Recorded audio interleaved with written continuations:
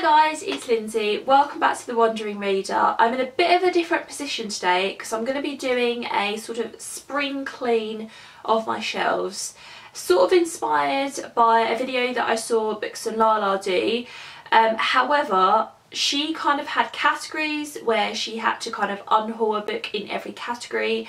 And I don't want to do the whole category thing, so I decided that I would just kind of look at all of the shelves that I have and pick out some books that I'm not necessarily interested in reading anymore, or because I'm making so much more use of my library, where I can just get them out from the library and not necessarily have them on my shelf because I don't necessarily think they're going to be a favourite, which sounds kind of weird, but I think you know what I'm saying.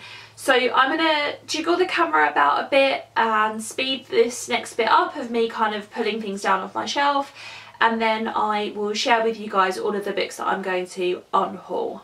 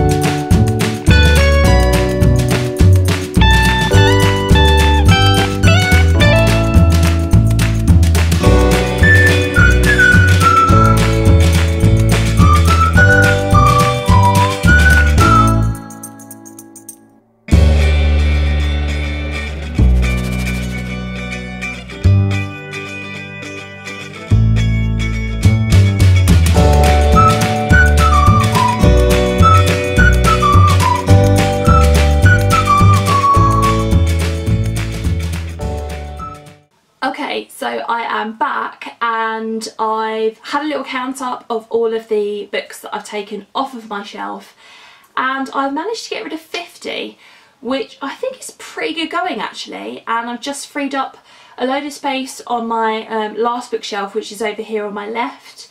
Yeah, and I'm really pleased with that. I'm still going to do what I have been doing over the last few months, which is reading things and then unhauling them if I don't think they're a favourite, if I didn't think that much of them. And actually the first pile that I've got to show you was sort of sitting on top of my bookshelves ready to be unhauled in a video like this one, so I'll show you those ones first. I'm not going to spend a lot of time on these, but yeah, otherwise yeah, this video would be incredibly long. So these are all of the ones that I'd had on my shelf ready to be unhauled anyway. First of those is The Honeymoon by Tina Seskis.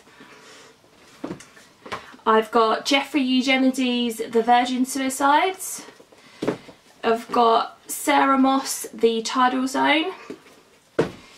I've got Catherine Rundell's Reef Toppers.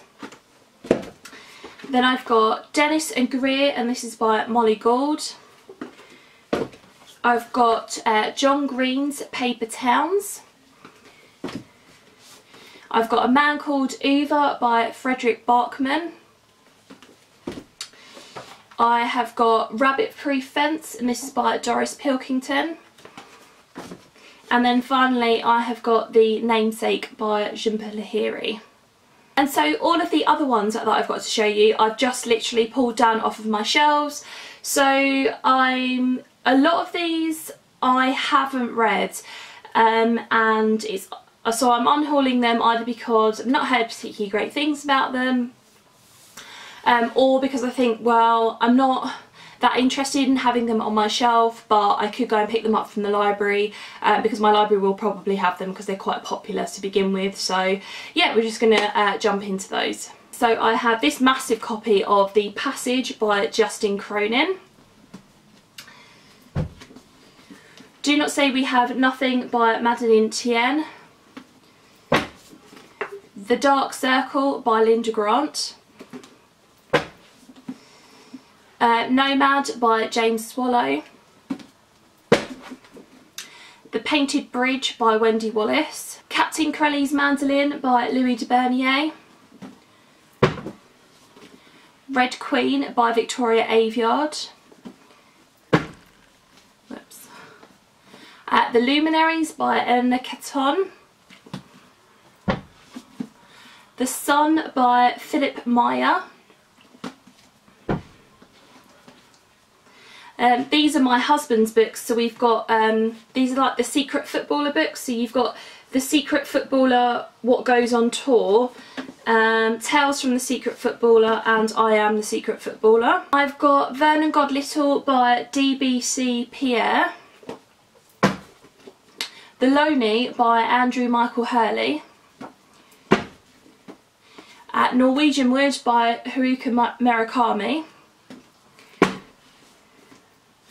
One Night Markovich by Ayelet Gundor Gushen. I've probably butchered that. Then these books are part of the series. I'm keeping the first one because the author came to my school and signed it to myself and my husband. So, but he's not particularly interested in keeping the other ones. I haven't even read number one. These are the Time Riders books by Alex Scarrow. So number one, I don't even know if it has a name, but these are books 2, 3 and 4 of that series. They're quite a good, what are they, like middle grade or YA sort of time travel series, but nothing special, and he's read them and he doesn't want them anymore. Then I have Pigeon English by Stephen Kellman. Talon by Julie Kagawa. Over the Line by Steve Howell. This is one of the arcs that I had, and I'm not going to read it. It's just not going to happen, so it's going. Maestra by Ellis Hilton. I've heard really negative things about this series. I think the third one is coming out this year, so yeah, not really interested. This is another arc that I received, The House at Bishopsgate by Katie Hickman, but I found out that this was part of a trilogy. This is the third book, and I don't want to buy the other two. I can't get them from my library, so I'm going to unhaul that one. I've got Crossed by Ali Condi, which is the second book in, what's this called? The Matched series. I just got book number one, or I can get book number one out from my library, I think, and the rest of the series too, so I'm just going to unhaul this one. Daisy in Chains by Sharon Bolton. And I've got 4321 by Paul Auster. I've been thinking about unhauling this for a while. I did say I would read it eventually, but I just don't think I care that much, to be honest. So yeah, I mean, this was an expensive hardback. Paid like 20 quid for this. It must have been a little bit cheaper than that at the time. I don't think it was that expensive. But yeah, never going to read it. So next I have Wall by Hugh Howey. Talked about this in one of my videos last week. It was the Apocalypse tag as one I'd like to burn. This is The Girl in the Spider's Web by David Lagerkrantz. Nope. I've got Codename Verity by Elizabeth Wine. This is Letters to Alice on First Reading Jane Austen by Faye Weldon. This is sort of like a university book that I had. I'm never going to reread it though. I don't need it on my shelf. I have two books by Andrew Taylor. This one is The Scent of Death, and then I also have The American Boy.